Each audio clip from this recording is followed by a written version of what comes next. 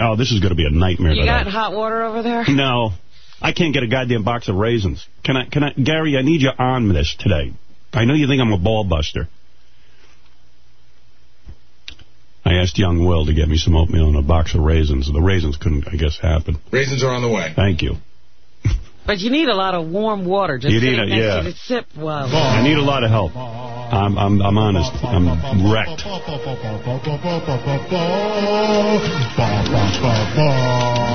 And there's a water dispenser out there that dispenses hot water. You're kidding. No. Well, yeah, for free. I don't want to inconvenience anyone. Oh. We got 9 million people who work here. Thank you. There you go. Thank you, brother. Now you got a pounder raisin. We got to fix this floor. When you walk in, Jason, it sounds like a herd of elephants are coming in. I got to tell you. I'm sure that's my problem, not the floor's problem. No, it's the floor's problem and your problem. How do you fix the floor now that it's done? I don't know. They made a floating floor, which is like, now I understand is the worst thing you could put in a radio studio. Yeah. When somebody walks in, I'm going home. I'll see you. I'm never going to get through this. You look tortured. I'm tortured. Well, you know, we can wrap up the first 6 minutes, see what happens. The hardest thing... the highlights of the 6 minutes. Right. The hardest thing to do is talk when you, first of all, you hear what's going on in my throat. Yeah. And, what can I tell you? Oh, man. I'm sorry, guys. You want a devil dog? No, oh, that'll help. That won't do it for me. It's comfort food. Yeah, I have a lot to say. It's just hard to say it. You're being thwarted. Being thwarted. And I'm so gross and sweaty and clammy. It's disgusting. And on top of it, my daughter had a bat mitzvah this weekend, and I was sick as a dog. And I was no barrel of laughs there. I mean, I tried to tough it out, but... Yeah, you weren't really giving any evidence there that you were sick.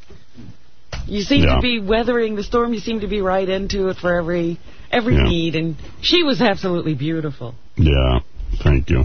Not that she's the one who should say thank you, but I was very proud of her. Yeah, she was great. Yeah. But, and lest anyone think I didn't invite them to this, I didn't invite any coworkers except Robin. So, I know in the past I've invited everyone, but I figured it might be awkward. I didn't feel like putting on a show this year. You know? It's weird when you're divorced. What can I tell you? So I didn't get invited. I didn't, although Sal was freaking out. I heard Why was he freaking out? He was writing letters to Gary. I heard Howard's daughter was bat mitzvah. Why wasn't I invited? Is it because I'm not Jewish? He's out of his mind. He's so retarded. If he's not kidding with this, he's out of his mind. No, he wrote Gary a whole note. Gary forwarded it to me. Even on the wrap-up show, I listened to most of the wrap-up show on Friday, or what are they calling that? The Friday show. Yeah. And it was so bizarre listening to Sal, because they redid that whole thing of Gary going to get the tissues when you masturbated and you thought you had left them. And Sal was in there saying, why couldn't I go? And every time Gary started to describe what he was doing, he said, oh, I was imagining that's the greatest toilet. That's the greatest sink. What does this look like? Oh, he's so gay. I was so embarrassed last night. I got a phone call from I have a Jewish couple friends. I have Jewish friends. Jew friends, yeah. Jew friends. You know my Jew friends. The Jew friends, yeah. You always keep one of them in there just so you look like, like you're not a racist. Yeah, right. Your Jew friends. My Jew friends call, because I live in Nassau County, and they go, hey, did you go to Howard's bar mitzvah last night? And I was totally... So you don't even know it's my daughter. You think it's my bar mitzvah. That's how gay you are. Well, whatever it is. And I'm like, no, I didn't even know he had a bar mitzvah. I'm like, how come I didn't even hear about this? I was so embarrassed. I worked for you, and a friend calls, and I'm not... Yeah, it's called my personal life that I don't share with you. Well, I was just curious. Because you're retarded and gay, and even if I invited everyone from here, you'd be the last person I'd invite, because I would be so uncomfortable with you staring at me and observing my family. You're precisely the person I wouldn't invite. I was invited to your birthday party. I was invited to a few Scores things. Yeah, and that was even a mistake. She was a sweet girl, your daughter, and I thought... Yeah, and you were fawning all over her like a sycophant. Was he? Yeah. No, I said you're absolutely beautiful and stunning. And he was like, anything I can do. I mean, it's just, it's too much. Excuse me for being polite. When my cousin was interning here, he wanted to take him under his wing. And I took care of him. I was very, very good to him. He wasn't creeped out by me. You're gay. I tell you one thing, man. If You're gay squared. If you ever want to spread gossip, just go to a Jewish person, man. Holy cow. What do you mean? They love, Jewish people love to gossip. I worked for you, and I didn't even know you were having a bar mitzvah. And these people are calling You don't know because I purposely keep things quiet around you. Right. I don't want you to know anything about my personal life. Well, then you're missing out. What can I tell you? I'm not missing out on a thing. Yes, you are. What is he missing out on? We work under the same umbrella. This is a family here. No. I work here, and I brought you in. Right. I don't work under any umbrella with you. I'm not getting under an umbrella with you. I'd rather be rained on. I'd rather be rained on than get under an umbrella with you. All right. You're a disturbing man. You're like a child. Yeah, right on. Whatever. Meanwhile, I was going to torture you and tell you that I invited everyone but you. Thank you. Because you're not Jewish. Well, I wasn't sure because I have some Jewish friends and they always have bar mitzvahs without me, so I think it's it's because they don't like you. The goys are not invited. Yeah, you're not really a friend. They don't like you. No, Robin was there. You are? Yeah. Yes. Fantastic. Would you drive your new Mercedes in there? That's upsetting to you, too. I can't. Yeah. You need a Mercedes like you need black skin, Robin. If it upsets you, I'm going to get her 50 more cars. Thanks. I really appreciate it. Robin said to me, why did you do this for me? I said, just to upset Sal. You know, Sal, keep being upset. Okay. You're so gay. Whatever, dude. What's it like to be gay? Take out your cock, I'll let you know. Yeah. I don't know. I'm not gay. Dude. Dude, get over it. This isn't about gay. you. I don't look at you in a sexual way. My life's not about you. My life's about you. Yeah. Well, stop it. Get a life.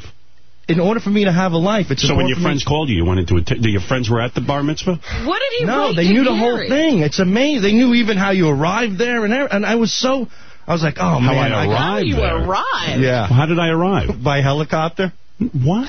That's what they said. That's why I said the Jews, they got people are yanking your crank, you asshole. I'm telling you, Howard. You didn't arrive by any helicopter. He parachuted in. There's another Howard and Allison couple out in Nassau County that belong to the same country club that you had the bar mitzvah at. I don't have a country club. It's your wife belongs. My your ex-wife belongs to it. That's right. I heard all this crap last night. Right.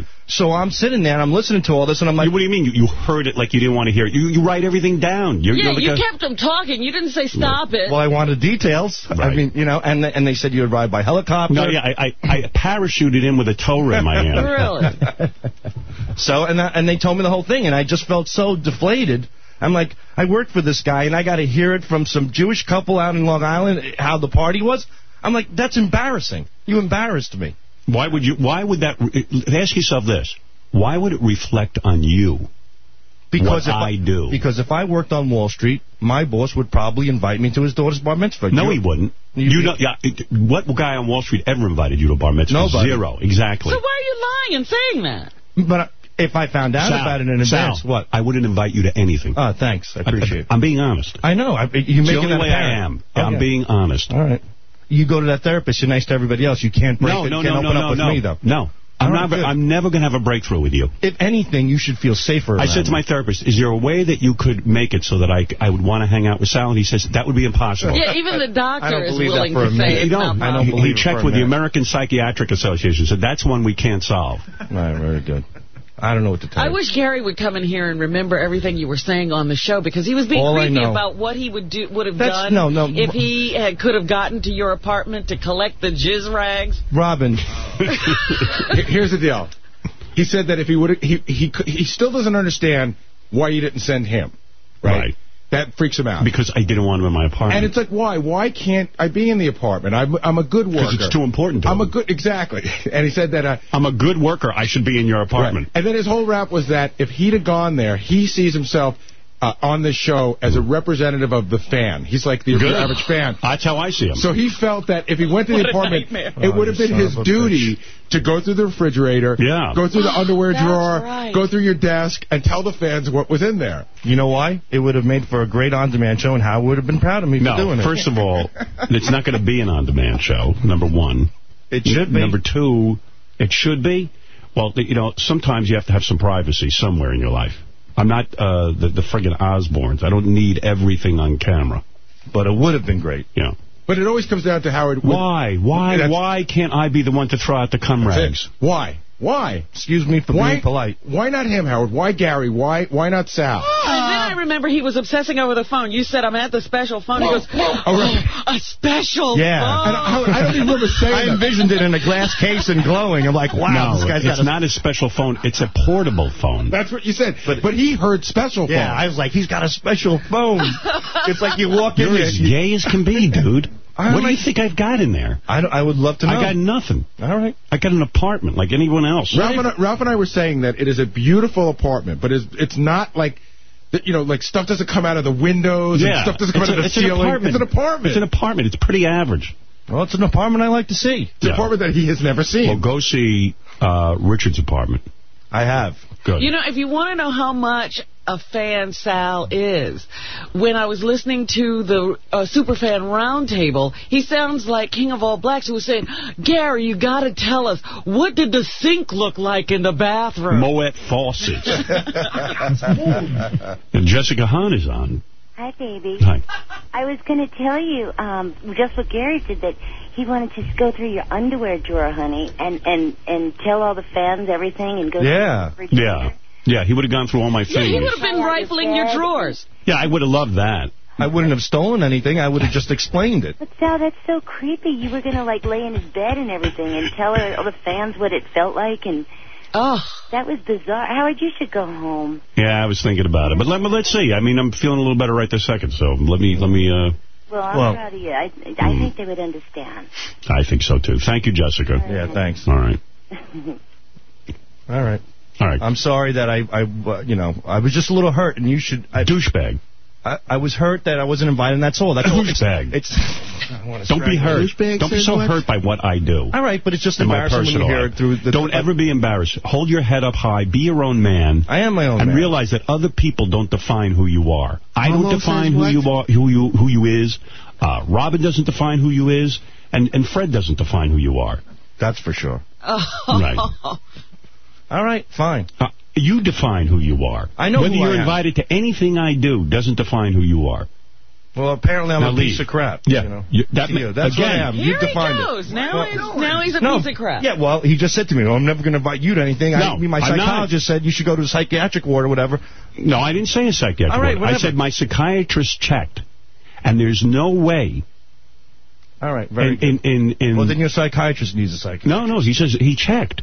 I said to him, is there a way Sal and I could ever come together? And he said, there's no way. You know what the thing is? There's no way.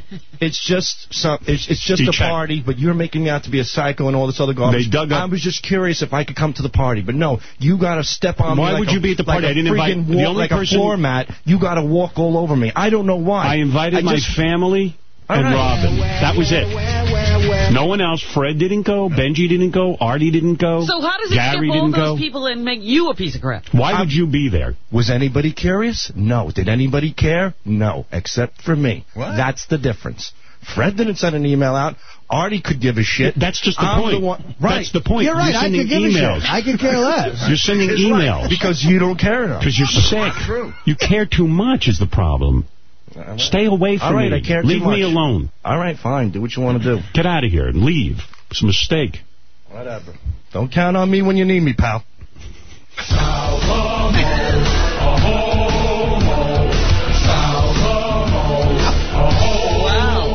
Something wrong with him. Richard, run for your life. It's your ass that he wants, not his wife. Striking a pose with his cock on your nose. You're making us wonder.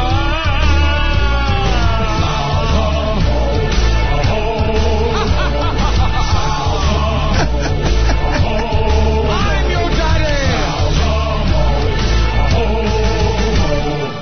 Right. I think most normal people are scared to death of getting invited to a coworker's family function. Right, yeah.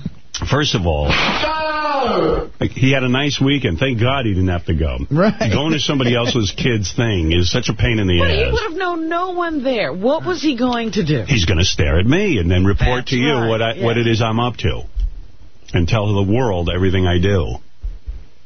And, you know, the 2 seconds that I have to enjoy my child and this special day, I'll have Sal over my shoulder salivating. Yeah, he would have never left you alone. I'm just thinking about what it would have been like. It would have been his dream to sit next to you and then poke you in the shoulder at every moment. Yeah.